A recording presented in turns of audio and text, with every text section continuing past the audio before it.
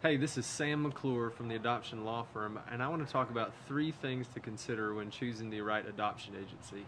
And just a big picture overall, an adoption agency has to be a really organic fit. It has to feel right. It's like looking for a spouse almost, because you're going to really be sharing some intimate things. But number one, I think the first thing that you should investigate with the potential adoption agency is, how are they treating birth parents? Are they treating them with love and respect as image bearers, or are they treating birth parents like producers, just a means to an end? You definitely want to stay away from any agency that feels like they're just treating birth parents like producers, like a means to an end, and you want to be partnering with, and that's really the key word, partnering with an agency that is treating birth parents with love and respect, and helping them walk through life and making wiser decisions.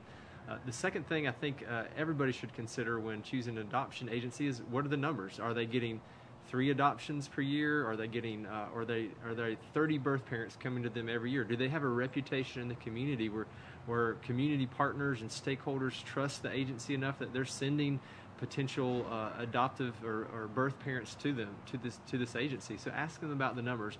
And I think the third thing that everybody should consider is this adoption agency on the same page with you in your worldview? If you're a Christian, which I hope you are, and I think you want to be working with an adoption agency that has that same faith-based approach to loving and caring for birth parents and loving and caring for you.